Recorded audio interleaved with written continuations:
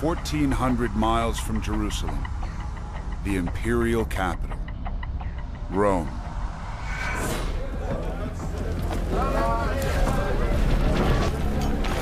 The largest city on Earth.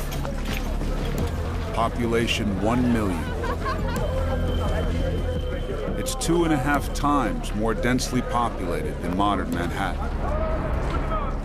But 18 years after the crucifixion, a series of droughts creates a food shortage. Rome needs 200,000 tons of grain each year, or its people will starve.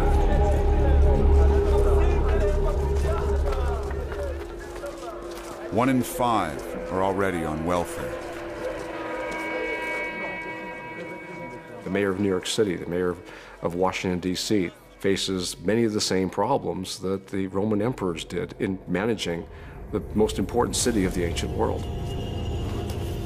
Rome's ruler, Emperor Claudius. Disabled, insecure, and the most powerful man in the Western world. All emperors had to please the populace and bring home the bacon, so to speak. But Claudius had to try harder than other rulers to legitimize his rule. As emperor, Claudius is regarded as a god. But he still needs the support of his people to stay in power.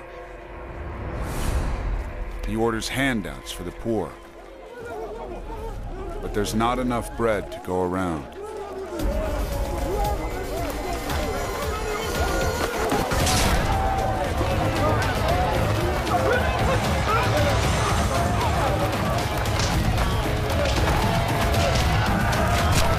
Riots were a part of life in Rome.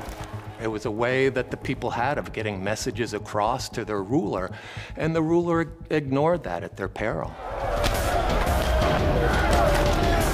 The previous emperor, Caligula, was assassinated. Claudius could be next.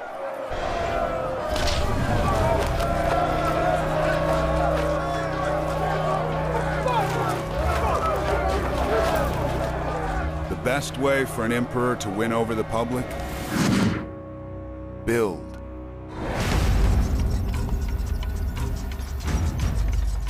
Eight miles from the city, one of the largest engineering projects in the empire.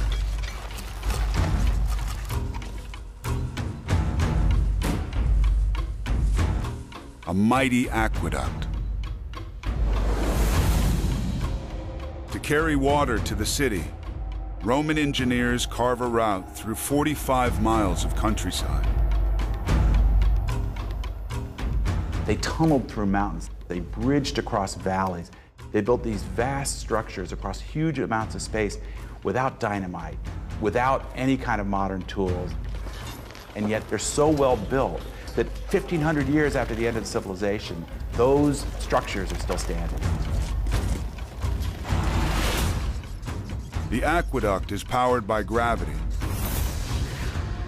It needs to drop 1 foot every 300. Too steep, and the water will overflow. Too shallow, it'll run dry. Precision engineering. The secret to Roman construction.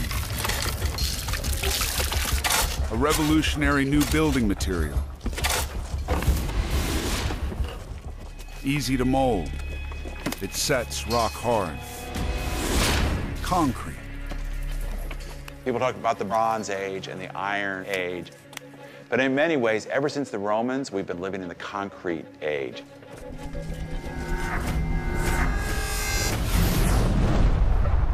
The key ingredient of Roman concrete is volcanic ash, and Rome is surrounded by 50 volcanoes. Today, 2/3 of mankind live in buildings made of concrete.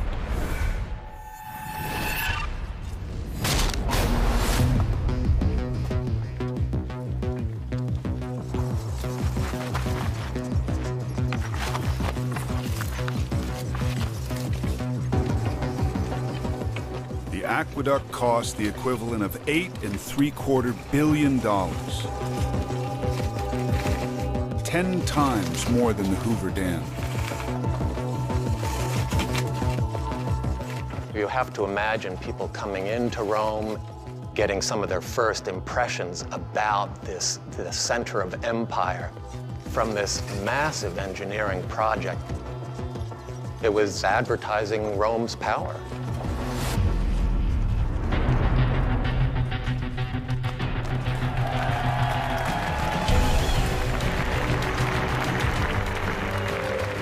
So everyone knows who built this wondrous monument.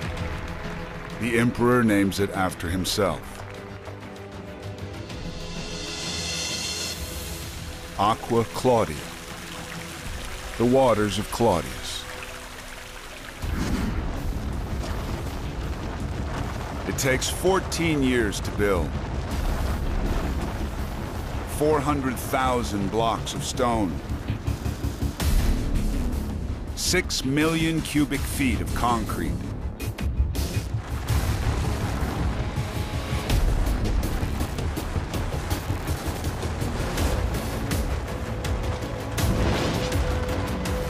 Rome's aqueducts will deliver 250 million gallons of water a day.